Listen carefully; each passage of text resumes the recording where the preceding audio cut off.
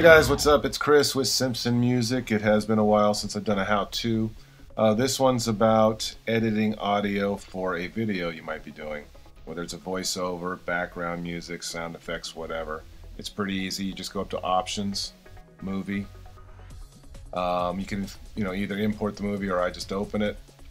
And right here, just downloaded some quick thing off the internet for a demonstration. You don't need to download the audio, obviously. So as long as you're starting here at 1 every time when you record your audio, even if your audio is going to be way up here, I always start at 0 or 1.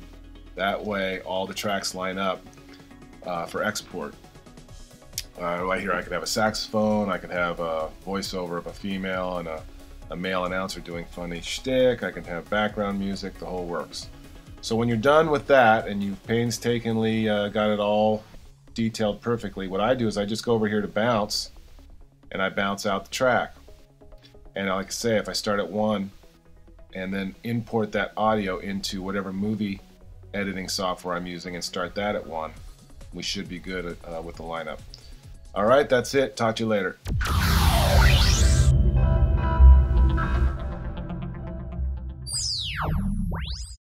Thank you.